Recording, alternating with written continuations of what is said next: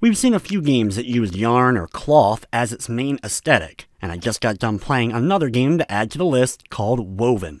But is what Woven weaves worth taking a look at, or should you just let this one unravel?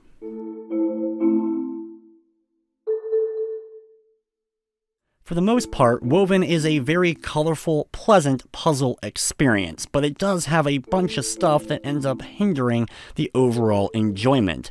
In the game, you're playing as a lost stuffed animal. You're not sure what your purpose is in the world, but soon you're joined by a mechanical firefly known as Glitch. Together, you two go on an adventure dealing with weird machinery that is permeating the otherwise very lovely environment and trying to make your way towards the moon of this world because Glitch has a feeling he's connected to it.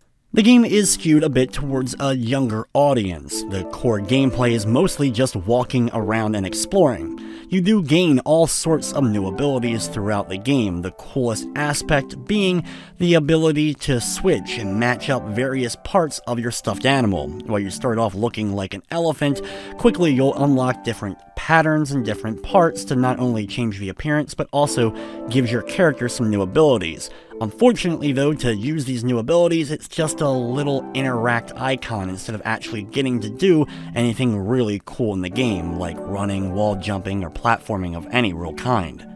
Unfortunately, you move at a snail's pace in Woven, so exploring some of the larger areas becomes a chore. There's no real guidance system or anything like that, but for the most part the game is pretty linear, and a lot of times just moving to the next area requires a very small puzzle to be solved. Usually just a single interaction is enough to solve it before you're able to continue on and move to the next place. There are a few things to keep an eye out for, but there's no side quest or other real side objectives for you to go after, so mostly you're just going to be focusing on getting through each area.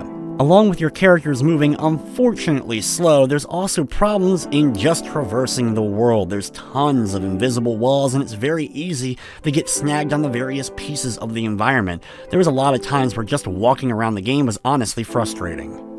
And while the game is aimed at a younger audience, I think some of the puzzles are going to be a bit too difficult for them to solve, as well as the rhythm-based minigame that you have to do in order to get patterns and the like may be a bit difficult for the younger gamers as well. Presentation-wise, I did enjoy the graphics for the most part. I thought the colorful world here created in Woven has a lot of heart put into it, and while some areas were a bit boring to explore, at least they were mostly nice to look at. I also really liked the narration that was done throughout the game. From the technical side of things, while the game didn't crash on me, I did have those problems just navigating the environment. There's texture pop and slowdown and the like all throughout the game, so there are some noticeable performance issues. Woven is available now on the PlayStation 4 for $19.99, and it does feature a Platinum Trophy. The game is also available on Nintendo Switch, Xbox One, and PC. Overall, Woven's one of those games I really wanted to love, but unfortunately some of the technical issues as well as gameplay issues ended up hindering my experience. I do think there's going to be some out there that really end up loving the game, but it's just a bit hard for me to recommend, at least at the full price. With everything said, I'm going to be giving Woven on the PlayStation 4 a 5 out of 10.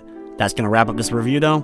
I'd like to thank you for watching, and of course, I hope you enjoyed.